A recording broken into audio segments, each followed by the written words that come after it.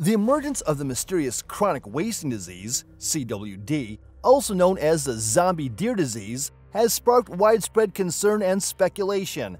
The vaccination of over 100 million wildlife by the Zuckerberg Foundation was intended to protect them.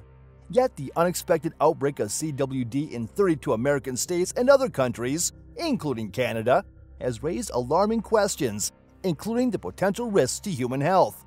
But should we be worried? Before we dive into today's video, take a moment to smash that like button and subscribe to our channel.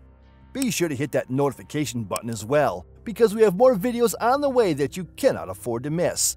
Zombie deer disease manifests itself in infected deer as a disturbing mimicry of a zombie-like state, with symptoms including disrupted nervous systems, excessive drooling, lethargy, unsteady gait leading to stumbling and falling, and ultimately culminating in death. What began as an isolated incident in one deer has now escalated into a widespread affliction, affecting thousands of deer across multiple states in the United States and 3 provinces in Canada. This is not all, as cases have also been reported in Norway, Finland, Sweden, and South Korea. The exact mechanisms through which the disease has proliferated remain shrouded in mystery, as experts scramble to unravel the complex web of factors contributing to its rapid spread.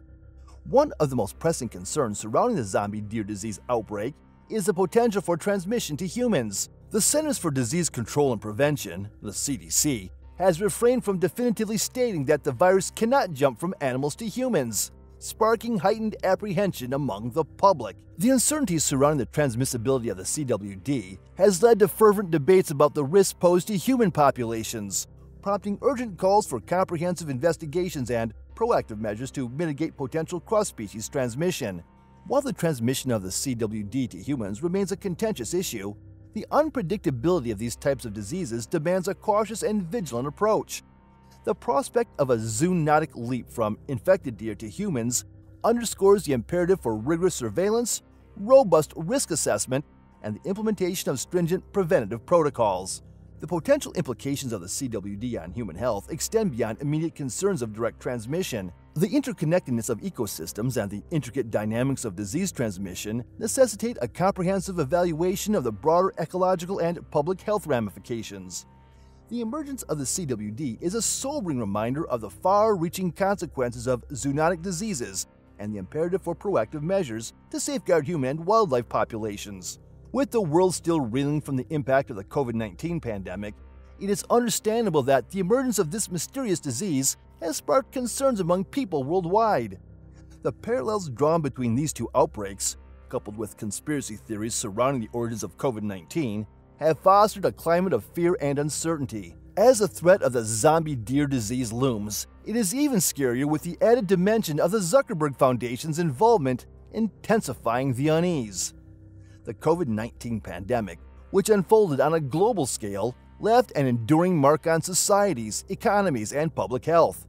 The sheer scale of infections, loss of lives, and the strain on healthcare systems underscored the vulnerabilities of our interconnected world.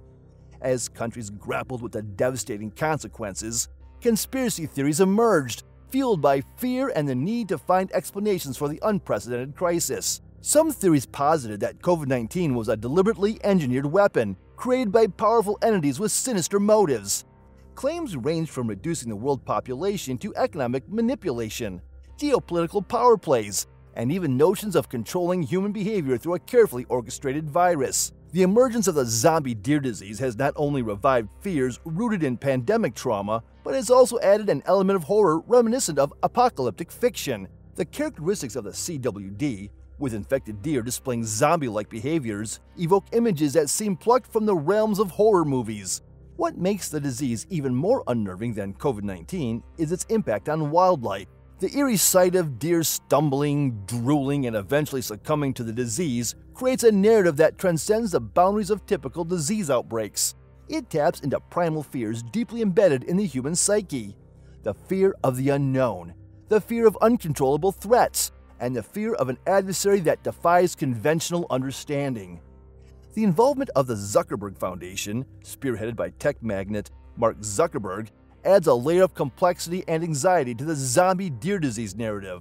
While the Foundation's initial efforts aimed at vaccinating wildlife appeared commendable, The juxtaposition of a well-intentioned initiative with an escalating crisis raises eyebrows. Conspiracy theories, already rife in the aftermath of COVID-19, find new fuel in the association between the Zuckerberg Foundation and the CWD outbreak. Some voices in the public sphere express concerns about ulterior motives, drawing parallels with previous conspiracy theories surrounding COVID-19's origins.